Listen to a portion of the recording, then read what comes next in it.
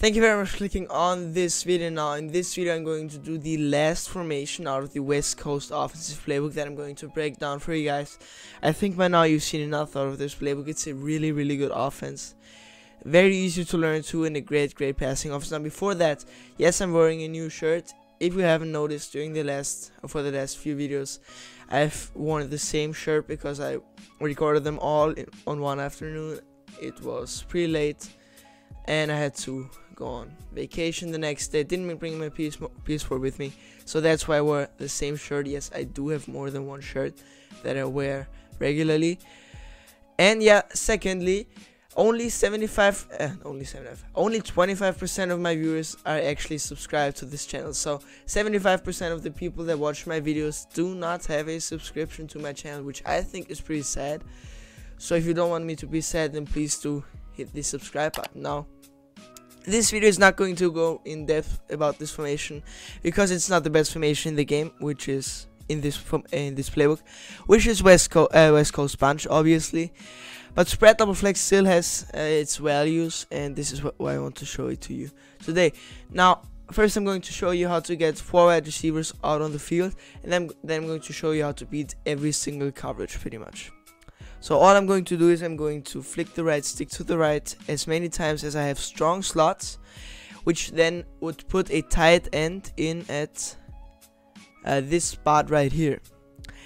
I only then want to sub in a wide receiver on that right outside spot, and then I have 4 wide receivers on the field. I'm going to show you this when I'm on the field. Okay, I'm going to quickly just make one adjustment, and then I'm going to call the play slot outs. And this is a play that's really good against the blitz, especially against the big time 1-for-6 DB Sting 2 bus blitz, because it's great against cover 2 and the heavy blitz. Now I'm quickly going to set up the blitz, which I've already done a video on. Just check it out right there. But now I'm going to show you how to beat it. All you want to do to beat it is you want to streak both X and triangle, and then you want to read whether the user is going right or going left against the cover 2, and you just throw the opposite streak. So if the user was on this safety and he chose to go left, then I would throw the right streak. I'm going to show you how this looks now. Okay, so this gets open, possession catch. Make sure to pass lead it to the inside. So once you're throwing it to X, push the left stick to the left, all the way to the left rather, just to make sure that he gets that diving animation. This also works for triangle. I'm going to show you this right now.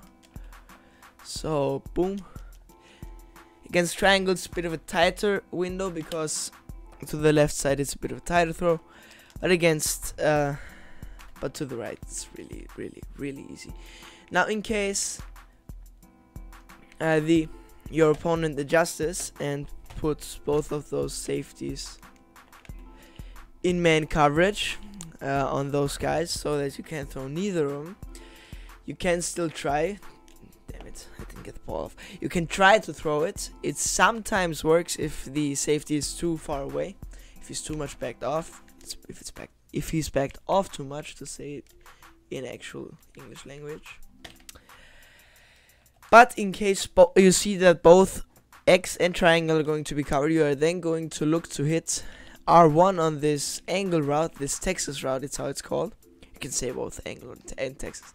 Both of them are correct. And this is just another really easy read for you to make. So you read whether the user is choosing the streaks. If both of the streaks are covered, then you can look to check down to R1 really easily and get some easy yards right up the field. Now this is of course only against a cover 3 cover 2 blitz I meant. Okay, let's get into cover 3 then. What I would personally recommend you to do against the cover 3 is audible to 4 verticals and look to hit X right here in that window with the possession catch. He got bumped a little bit, so the route didn't get as open as I would have wished, but it still got open. I'm going to show you how open the triangle route gets right here, which is just an easy pitch and catch to make. One more time, I'm going to show you this against a cover 3 for verticals. It is the player I want to go to. And yeah, right there, just an easy window to hit. Now what I would personally recommend you to do is I would call for verticals and then either streak route Michelle or wheel route him. I would personally streak him just to get another route to go out there. One more thing that your opponent's user has to be aware of, and then just try to throw the X route.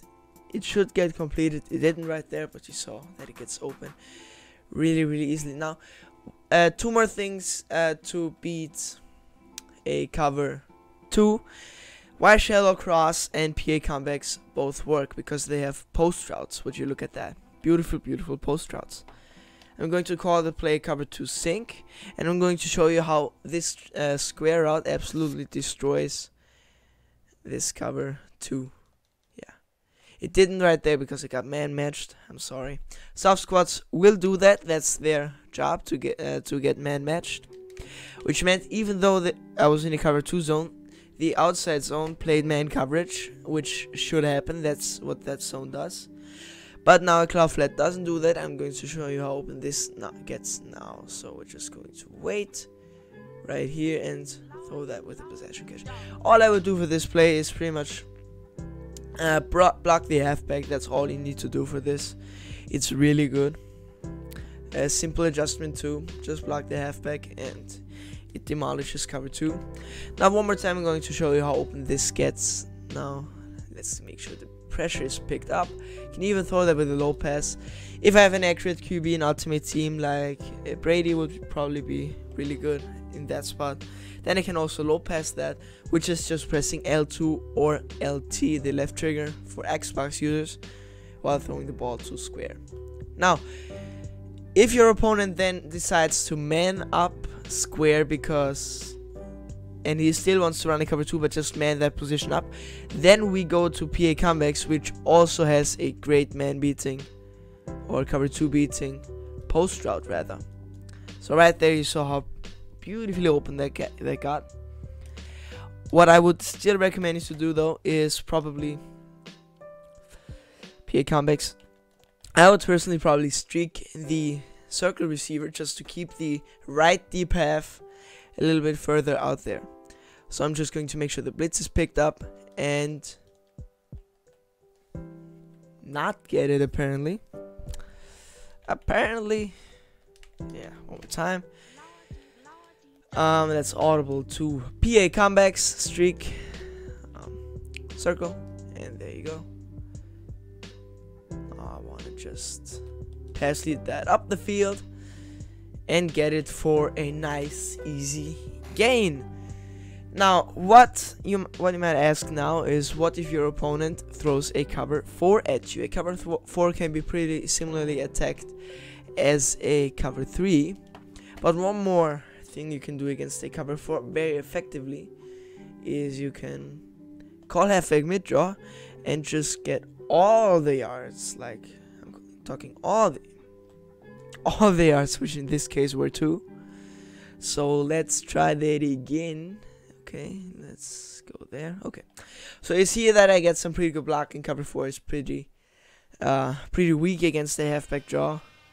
So if your opponent is throwing cover 4 at you and you can't attack it with any other play, then I will go to a halfback draw. A halfback draw is also great out of the gun bunch formation, just to show you this too. I have not talked about this in the video I did on gun bunch. Click right there. Great offense. I did not talk about how good the halfback draw is against the cover 4, so I did that now. Thank me later. But you can see how this absolutely kills a cover 4. Juke, and you're on to the second level now. This is the end of the video. Something that I want to talk about to you is I want to switch my offense. I don't want to just keep running West Coast. I'm still going to run West Coast occasionally, but I'm going to switch offense. I just got Michael Vick in Man Ultimate Team, so I want to switch to the New Orleans Saints offense because of the QB blast out of the Taysom Hill package. Really glitchy stuff, and also some other great formations. I'm probably going to do an ebook on, or rather not an ebook. I'm going to do some formation breakdowns for the New Orleans Saints offense too. So stay tuned for that. Make sure to hit the subscribe button if you're interested in that. Glitchy offense, in my opinion, you can really utilize a scrambling quarterback, which is really nice, just really effective running the ball in general. In my ultimate team, also some great running formations. Now, I'm not going to make this video about the New Orleans Saints offense. Once again, this gun spread double flex, really good formation. Just something that if your opponent somehow has defense for everything else that you throw at him out of gun bunch or out of the far tight slot formation, I've also done videos on that. You can still come to the gun tight slots formation here, and you can still come to the gun spread double flex formation and still have some good offense for you. Make sure to know which plays beat which coverage, because this formation especially does not work against any coverage. You need to know that 4 verticals primarily beats cover 3 and cover 2. It doesn't beat man coverage, so just be aware of that, which plays beat what. Thank you very much for watching. I really appreciate your time. I hope this isn't the last video that you are going to watch from me. Once again, only 25 people that 25% of people that actually watch my videos are subscribed to my channel, so make sure to do that. If you like my content, I'm out of here. Peace.